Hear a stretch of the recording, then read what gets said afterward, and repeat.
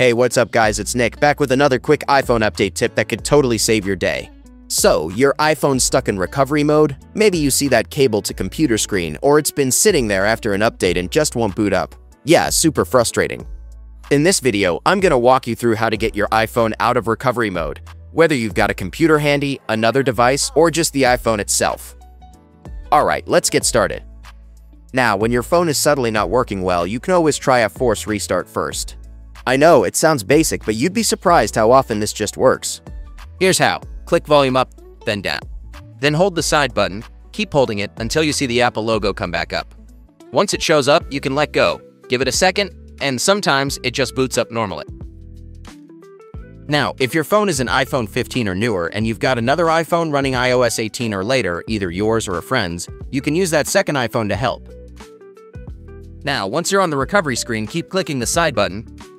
Just keep doing it until the Apple logo blinks. Okay, when that happens, let go.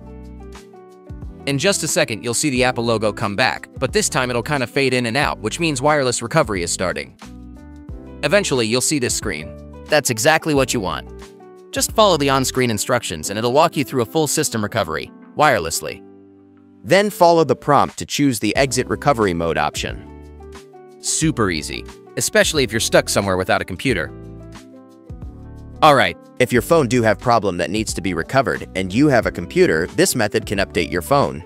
Plug your iPhone in your computer, then open the app. The app will give you two options. Update or restore. Always try update first. It attempts to fix the issue without deleting your data.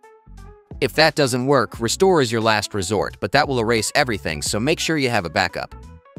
Now, if you don't want to lose your data but the update still won't go through, you can use a repair tool like ReiBoot. It can fix system issues without wiping your phone. And if you're looking to upgrade to a developer beta or install a specific iOS version, check out my previous video, I go over that in detail there.